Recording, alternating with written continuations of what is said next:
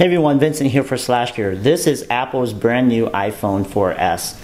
On the outside, it looks identical to the iPhone 4, down to the 3.5-inch Retina display, glass front and back, aluminum casing, but don't let that fool you because on the back is a brand new 8-megapixel camera with DSLR-like technology, flash, records in 1080p.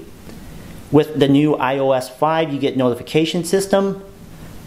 As you can see right there, slide that and it'll take you directly to the app that's associated to it. Powered by a new A5 chip, similar to what you would find in the existing iPad 2. It's super fast.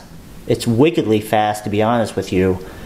Games are, actually graphics, is about 7 times improved over the original iPhone 4.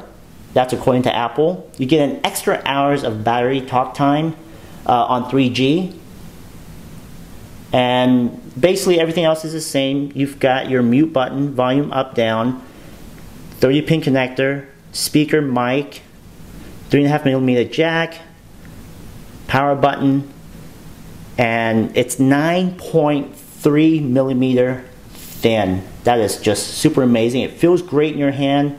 You can text with one hand, you can navigate, do whatever you want, and your other hand is basically free to do whatever you want. Driving, well, I don't advise that you should drive and text at the same time, but let's say you're traveling, you gotta pull your luggage and whatnot, you can have access to the entire display with one thumb. That's how powerful the iPhone 4S is. So with that, hope you check out my review on slashgear.com, and thanks for watching.